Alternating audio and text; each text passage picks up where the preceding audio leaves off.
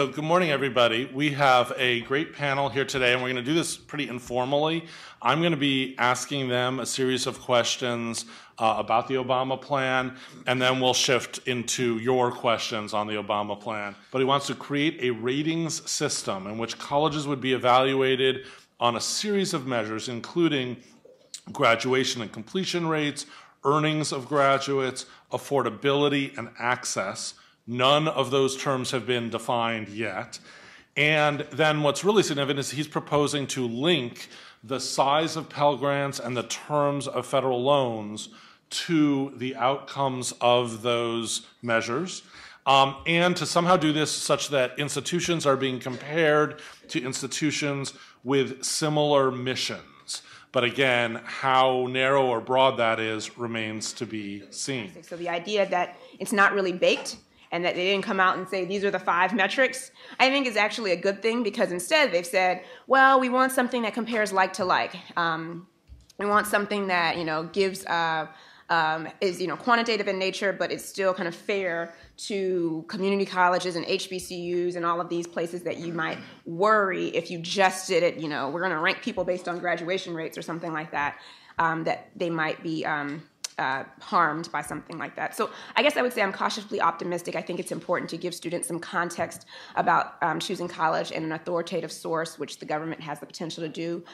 Linking it to Pell Grants and student loans is interesting. The developing rating systems is hard.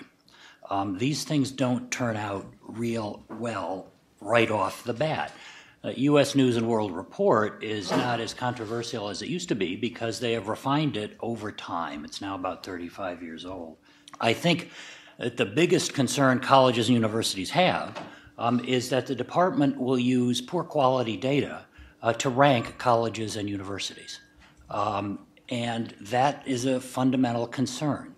We don't know where the data will come from. Is this just going to be Department of Education data? Will it be federal data, or will they crowdsource data? We don't know these things. But if you start looking across the country and you're comparing Alaska to North Dakota to California to Massachusetts, the contexts are so utterly different that to put everyone on the same grid, I think, is going to lead to really significant distortions.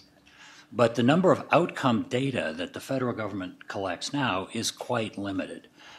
So I think that they need to have more data than what they currently have available, but where do they get it from? Scott mentioned that the president in his speech said they're going to rank colleges by value and affordability. The definition of those terms becomes pretty important because everything flows from the definition of value. Value implies, in this case, relative worth. And it means you've got to compare quality with price. As I've said, this is not easy stuff. This is fairly complicated. Stackable credentials make a whole host of sense. They get people out into the workforce more quickly, which enables your completion rates to be higher if we get credit for them as completions. But then if we do get credit for them as completions, what do we do when they come back? The student stops out with an intermediate credential. That's great. Is that a graduation? It is right now, right? Okay. It's a program of study. They graduated with the certificate. Okay, so then the student comes back and goes on for the associate's degree. Is that another graduation? I believe so. Okay. All right. These are the challenges that we have to work through, but I just think it's worth doing it. Instead of what I feel like what we tend to do in higher education is say, yes, we should have better data, but look at all these challenges, and then we stop rather than saying, how could we work through these challenges so that we can reach the goal of having good data to provide to students and to use in perhaps accountability? Well, I think that colleges and universities have their own metrics that they use internally to determine whether they're successful. And so it's really interesting to hear the idea that we want to use some metrics to determine whether you're successful. And we're like, no. Instead of saying, oh, great, and you want to hear my feedback, here's what we use.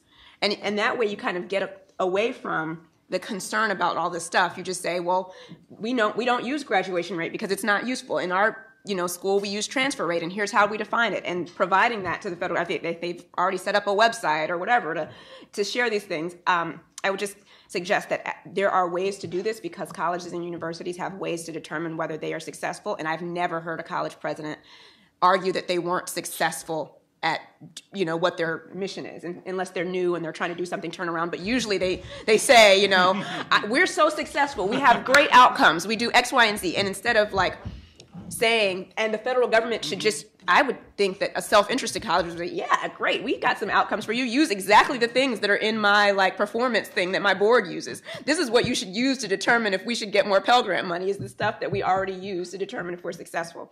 Whether that is something that the federal government already has access to, and those are later, I think those are serious and legitimate, but the idea that we can't come up with some things to determine whether a college is doing a good job seems just hard to get to. Salary. Can't resist suggesting something to my fellow journalists here. All these issues that we're talking about in terms of all the flaws, potential flaws with this federal rating that doesn't yet exist, all apply 100% to U.S. News and other rankings that get written about unquestioningly way too much. And so if you believe the things that all of our panelists have said, stop writing about those, because they totally favor the institutions that don't serve any of these students.